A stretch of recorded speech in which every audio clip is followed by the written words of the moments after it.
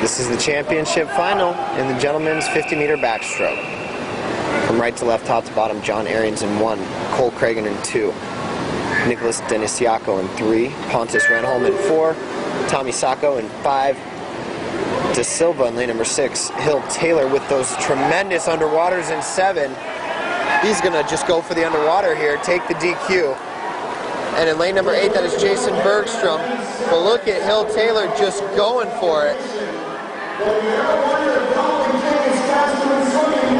Wow, Hill Taylor touching in 23.10.